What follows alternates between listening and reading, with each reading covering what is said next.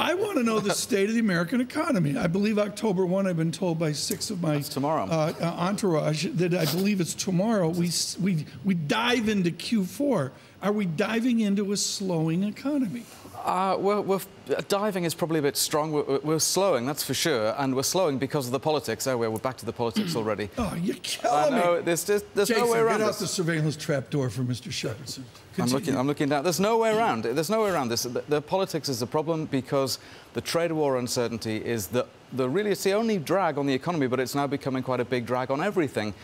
Business confidence is dipping, consumer confidence is dipping, hiring is slowing, capital spending plans are being cut back. Are we importing deflation?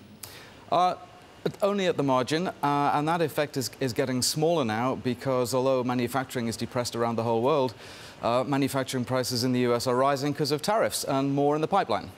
So this is a slowdown against a background of inflation actually creeping a little bit higher, which potentially makes things more interesting for the Fed next year. Markets still think that any sign of slowdown, they'll just cut, and I'm not sure the Fed is going to be able to do that.